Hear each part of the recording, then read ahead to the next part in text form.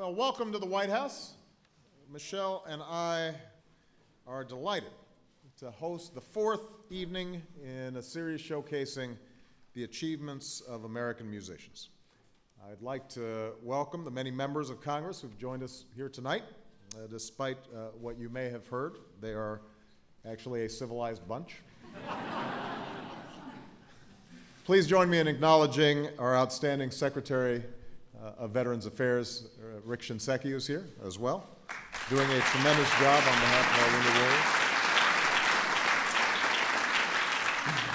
I would also like to welcome the President's Committee on the Arts and the Humanities, a group of men and women dedicated to inspiring creative endeavors and strengthening America's deep commitment to the arts. And I understand that you had a wonderful program this afternoon and this morning with Michelle. It's been a busy day of classical music here at the White House. Earlier, more than 100 students participated in a terrific workshop and concert led by tonight's performers.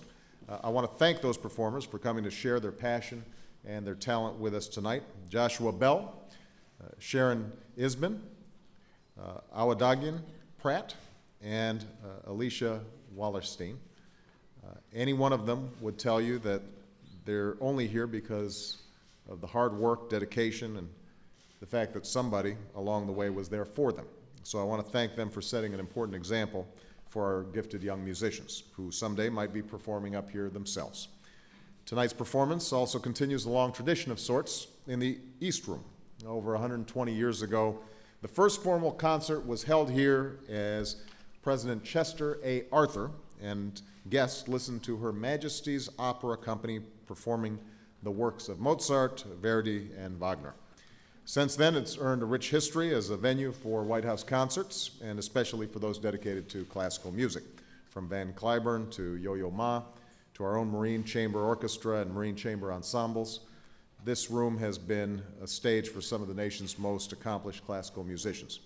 Now, if any of you in the audience are newcomers to classical music and aren't sure when to applaud, don't be nervous. Apparently, President Kennedy had the same problem. He and Jackie held several classical music events here, and more than once, he started applauding when he wasn't supposed to. So the social secretary worked out a system where she'd signal him through a crack in the door to the cross hall. Now, fortunately, I have Michelle to tell me when to applaud. The rest of you are on your own.